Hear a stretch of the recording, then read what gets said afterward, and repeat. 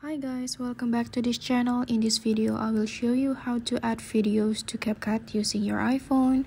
So this is my project, consists of a video, and I want to add another videos to my project here. What I have to do is click on this little plus symbol over here. So click on the button and then click on videos over here to add videos, and then you can scroll down from this options on your gallery. You can select several videos that you want to insert to your project. So for example, I'm going to select this.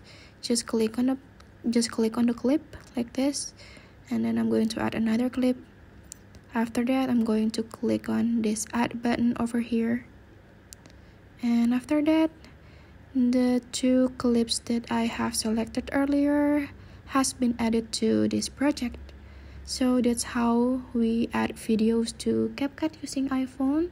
Thank you guys for watching. If you find this tutorial helpful, remember to like this video and subscribe to this channel, and I'll see you guys in another tutorial from this channel. Bye bye.